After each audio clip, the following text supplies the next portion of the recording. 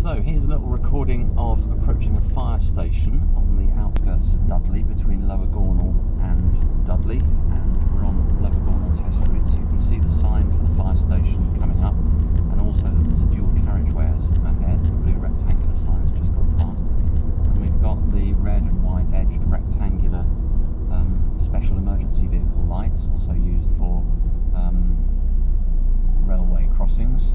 I'm going to be turning right, and in front in the road is a red ringed mini roundabout, a white disc, fairly small, but with some red tarmac around it just to accentuate it.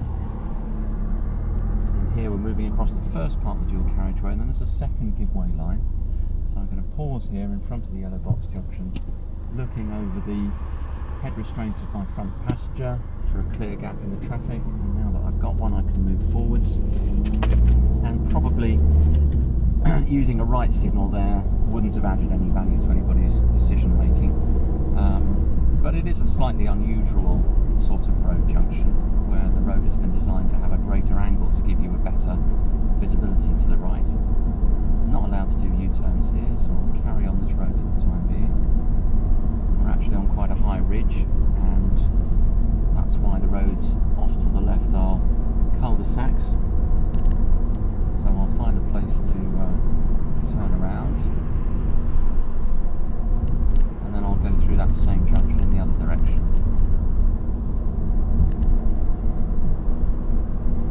I'll probably go down to the little roundabout right by the test centre. So I can see brake signals ahead. Oh no, we've got to cross roads first, that's right. Keeping about the tyres and tarmac distance back from the car in front. Red traffic signals in the distance are still on red, so I might as well relax my left foot by putting the car into neutral first, having secured it with a handbrake. I'm occasionally glancing into my door mirrors to see if anything's starting to develop behind that might catch me up when I'm ready to go. Lights have changed to green, still got brake signals on the front three vehicles in front. Now they've gone off, I can check my door mirrors and release my handbrake. And I will go to the right. Do my mirrors and my signal, got a dedicated lane, van in front's moving out of the way, motorcycle hidden behind. Checking over to the right, one pedestrian crossing the road, moving forwards until I've got the centre of the new road lined up with my door mirror, and then I can steer, glancing finally into my right hand mirror in case there's a motorbike sitting there that wants to cut through the corner. I'll take the next road on the right, and then I'll loop around back to that same junction. Slight downhill gradient, so it's not enough to stay in gear 2, I might as well go into gear 3. Covering the foot brake now, monitoring the white van behind. I can see one hand of the driver of the white van behind on the wheel, but I can't see the second hand, so he might be eating or fiddling with radio or whatever. So that's a bit more of a risk for me, so I'll check a little more frequently. Number of highlighted warning triangles coming up.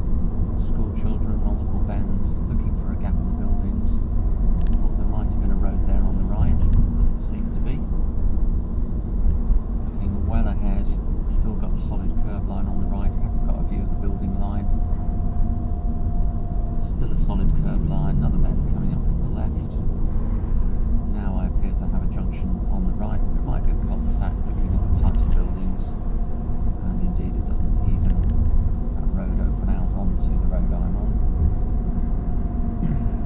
I won't turn into Elm Green on the right, because it didn't, from its road name, look as if it was probably a through road, but I noticed there was a bus stop in that road, so it probably was a through road.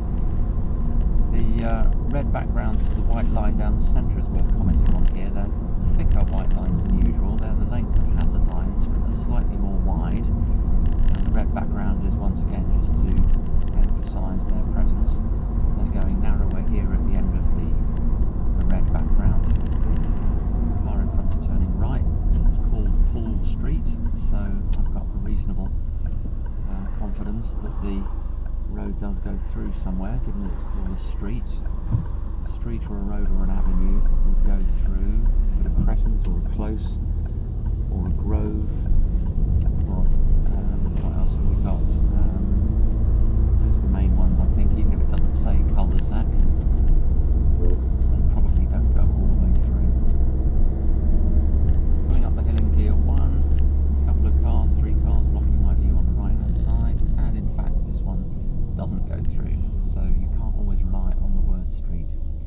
So I might as well end that recording there.